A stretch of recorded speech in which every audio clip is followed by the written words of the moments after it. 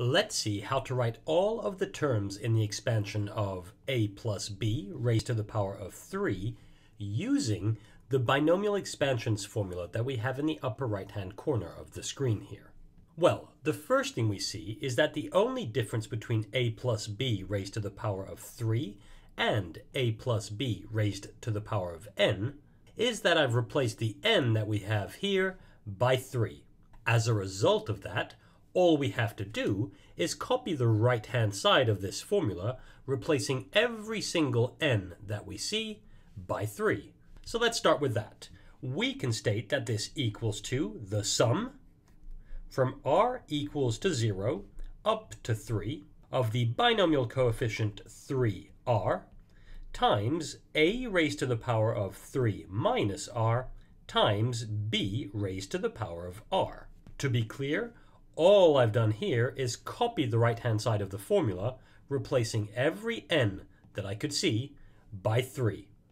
The next thing I like to do is define what we call the general term of this sum, so that's everything I'm underlining in gray, as t of r, or t sub r.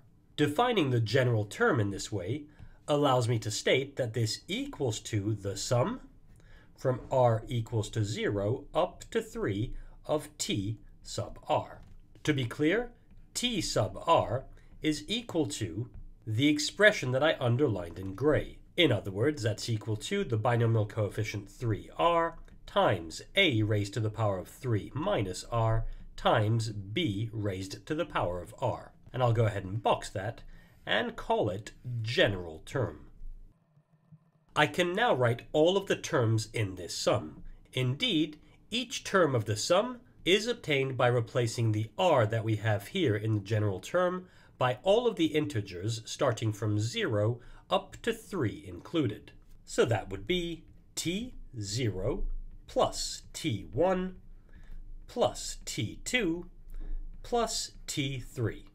All we have to do now is find an expression for each of these 4 terms. And for that, we use the general term that I boxed in green here. And in each case, we replace every single r that we see by the r value for each of the 4 terms.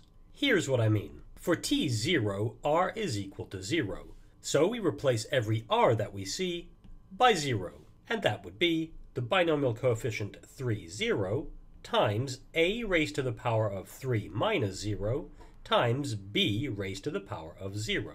And that's the first term, t sub 0, taken care of. We add on to that the second term, t1, in which case r is equal to 1, so all we have to do is replace every single r that we see by 1. And that would be the binomial coefficient 3, 1 times a raised to the power of 3 minus 1 times b raised to the power of 1. And that's the second term, t sub 1, taken care of. We add on to that the third term, which is t sub 2, for which r is equal to 2. So in a similar way, we replace every single r we see by 2, which leads to the binomial coefficient 3, 2 times a raised to the power of 3 minus 2 times b raised to the power of 2. And that's t sub 2 taken care of.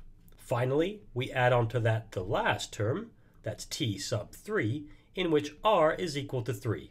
And so in this case, we replace every single r that we see by 3, which leads to the binomial coefficient 3, 3 times a raised to the power of 3 minus 3 times b raised to the power of 3. And that's t sub 3 taken care of.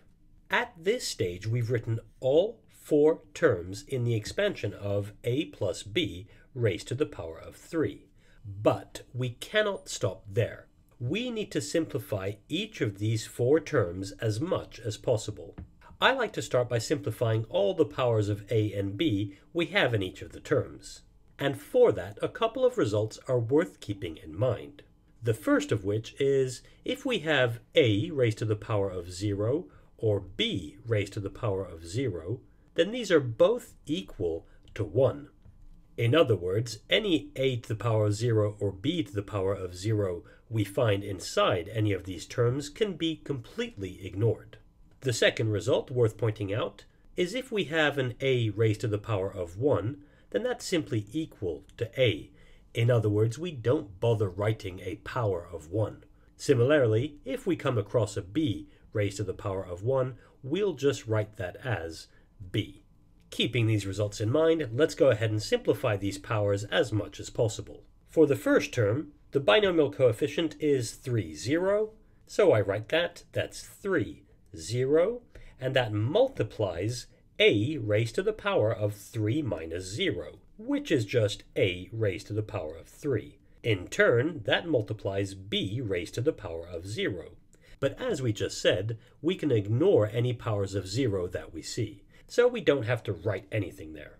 We add on to that the second term, in which the binomial coefficient is 3, 1, so I write that here, that's 3, 1, and that multiplies a raised to the power of 3 minus 1, so that's a raised to the power of 2, which in turn multiplies b raised to the power of 1. And as we said previously, we simply write b to the power of 1 as b. So we have a squared times b. We add to that the third term, in which the binomial coefficient is 3, 2. So we write that's 3, 2, and that multiplies a raised to the power of 3 minus 2, which is a raised to the power of 1. And once again, since we have a to the power of 1, we simply write that as a. So I can write a here. In turn, that multiplies b raised to the power of 2. So I can write that as well, that's b squared. Finally, we add on the fourth and final term, whose binomial coefficient is 3, 3. So I'll just write that's 3, 3. And that multiplies a raised to the power of 3 minus 3, so that's a to the power of 0, which we can ignore completely. In turn, that multiplies b raised to the power of 3. So I write that's b raised to the power of 3. And at this stage, we've simplified as much as we possibly can without calculating any of these four binomial coefficients. And to calculate these, we need to use the formula that I'm circling now in red. So let me start by making a bit of space, like so. Looking at the binomial coefficient formula, we can see that we're dealing with factorials of numbers. Now, if you haven't seen those before, here's the idea. The factorial of some integer number n is equal to the product of all of the positive integers less than or equal to n. Now, that makes it sound way more complicated than it actually is, so let me show you a couple of examples. Say we have to calculate the factorial of 4. Well, that's equal to 4 times 3 times 2 times 1. And you can go ahead and check, but that's equal to 24. Or perhaps we have to calculate the factorial of 3. Well, that's equal to 3 times 2 times 1. And again, you can go ahead and check, but that's equal to 6. And there are two results that you definitely want to make a note of. The first is factorial of 1. That's simply equal to 1. The second result you want to make a note of is factorial of 0, which is also equal to 1. And in fact, I'll go ahead and box that result there. Be careful, factorial of 0 is equal to 1, not 0. Keeping these results in mind and using the formula we have here, let's go ahead and calculate this first binomial coefficient, 3, 0. Well, the binomial coefficient 3, 0 equals to factorial 3 over factorial 3 minus 0 times factorial 0. Using the fact that factorial 0 equals to 1 and 3 minus 0 equals to 3, this turns into factorial 3 over factorial 3 times 1. In turn, that's equal to 3 times 2 times 1 over 3 times 2 times 1 times 1, and we quickly see that the binomial coefficient 3, 0 is equal to 1. Done. So in our expansion, we can now state that the first binomial coefficient is equal to 1. Let's calculate the second coefficient, 3, 1. Again, I'll do this on the right-hand side. The binomial coefficient 3, 1 equals to factorial 3 over factorial of 3 minus 1 times factorial of 1. Now, using the fact that factorial of 1 equals to 1 and 3 minus 1 equals to 2, this equals to factorial 3 over factorial 2 times 1. That's equal to 3 times 2 times 1 over 2 times 1 times 1. And we can see that this simplifies quite nicely. Indeed, the 2 on the numerator and the denominator cancel each other out, and we're left with 3 times 1, which is 3 on the numerator, over 1 times 1, which is just 1 on the denominator. In other words, the binomial coefficient 3, 1 is equal to 3. And that's the second coefficient done. We can add that to our expansion and state that the second coefficient 3, 1 is equal to 3. And we could carry on this way and calculate the third and fourth binomial coefficient. But rather than doing that, let me show you a couple of shortcuts that will save you lots of time in an exam room. First of all, when dealing with binomial expansions, the first and last binomial coefficients will always be equal to 1.